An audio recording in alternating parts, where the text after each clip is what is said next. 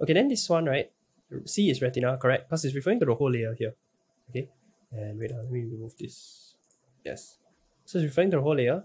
And then here, right? Yeah, this is a content error issue, I think. Because you said C, the retina has the highest number of photoreceptors, where most images are formed when light rays fall on them. So that's actually this area here, this sunken pit here, because it's directly at the back of the eye, right? So that's where most light goes. And you are describing the fovea, which is this sunken part. Yeah, so this is just a content issue, because if you knew the difference, then I think this wouldn't have made this mistake.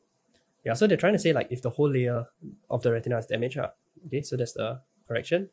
Then this one is an application question. Okay, and let's see where it went wrong.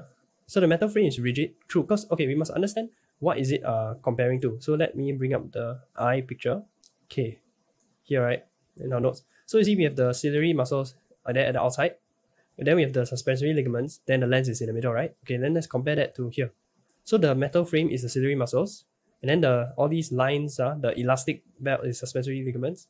And then this in the middle is the lens. Yeah, so they're very nice. They give you all the answer already. If I've said a question, I won't be so nice. So anyway, good. You realize that the outside ring is rigid. It doesn't, cannot change shape. So that's correct. That's why you got a tick. Okay, next one you said elastic belt is always taut. Suspensory ligaments can be taut and also slackened. I think the point that you compared, right, is not strong enough. That's why the marker didn't see like, why should I give this correct? Okay, what is a stronger point? What's a better comparison that's like, they would say, yeah, this is definitely a difference. Is that, these are elastic. You see that, the keyword there, elastic belt, right? And you can imagine a trampoline, right? It is like elastic, can stretch, right? But a suspensory ligament cannot stretch. It's like a rope. Like, I showed the dental floss in the class, right? Can you stretch it? No, right? So that is a big difference. I would use that instead. Okay, I would say that the suspension ligaments cannot be stretched. Yeah, they can be slackened or taut, but cannot be stretched. Whereas this one is elastic, so that's a big difference, right? Okay, and then last one, stretchable mat, which is the lens, representing lens, can become concave and convex. Okay, so this only applies to a shape, right? Let me draw. Like this. This is convex. Okay, this is concave lens, okay? But this mat, right, is just one line. So we can't call it concave or convex, because when a person jumps on it, it becomes like this, right? Yeah, but we can't call this concave or convex, and we can't call this also.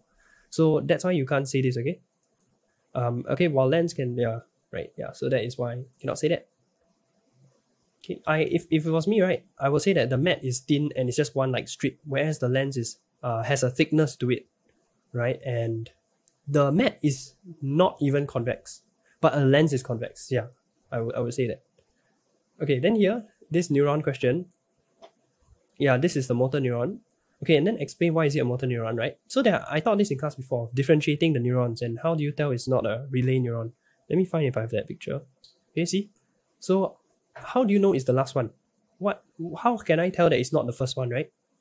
So, and also how can I tell it's not the second, the sensory? So first thing I would say in this answer, right, is I would say that the cell body is at the start of the neuron, okay, which is here. Cell body is at the start. So that shows me it's not a sensory neuron. Okay, I will write that. And then to argue why it is not a relay, I would say the length of it, right, which is called that, or I can say the nerve fibers of it are myelinated. Yes, I'll say the nerve fibers, right, running out from the cell body are myelinated. These are myelin sheaths. This is called the axon, right, axon terminals. I didn't teach you all that because this question is actually a bit out of syllabus. So it has a long nerve fiber extending away from this. Yeah, I feel like that's quite a lame one, because how can you tell it's long? It doesn't even look long in the diagram, right? But you can see that it has these things, which are the myelin sheath, and myelin sheath is found on long neurons, like motor neurons, you see? But it's not found on this sensory neuron. Okay,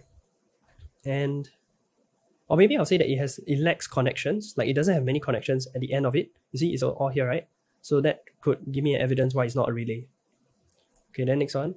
Describe how the neuron receives nerve impulses. So all this is where it receives, right? Like there must be some other neuron previously that's connected to, and then it receives, okay, jumps across the synapse. Okay, so let's see what you said.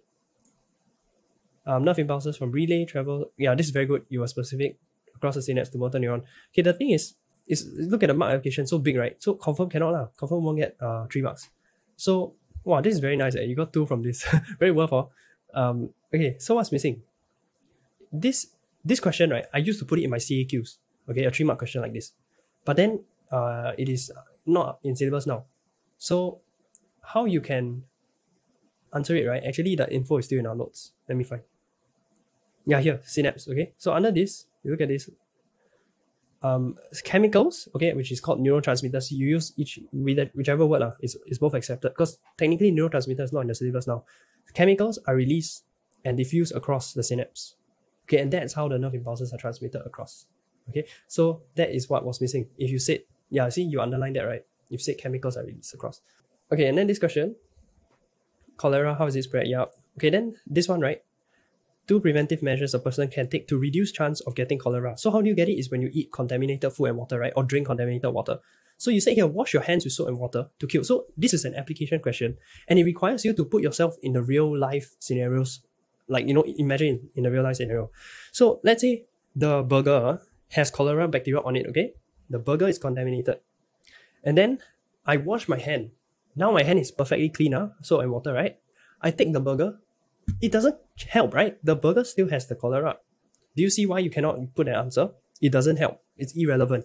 So that's why you didn't get a mark for this. But then the vaccine, yeah, that is legit. So you could have said, make sure not to drink contaminated water, or like make sure to drink only treated water, or make sure to eat food that is very well cooked, because this one said undercooked, right?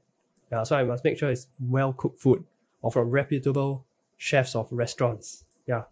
So those would be legit. So it's similar thing about this, right? What you needed to do to score well in this application question is to imagine in real life jumping on a trampoline. How does it feel like? Well, this thing is gonna be rigid, which you got. The elastic belt is gonna be stretching, right? It's like, hey, that's a bit suspicious. That's not how that's not how suspensory ligaments actually are. They don't stretch. So it's imagining the real life thing. Then you won't write irrelevant stuff. Okay, this one, you got full marks.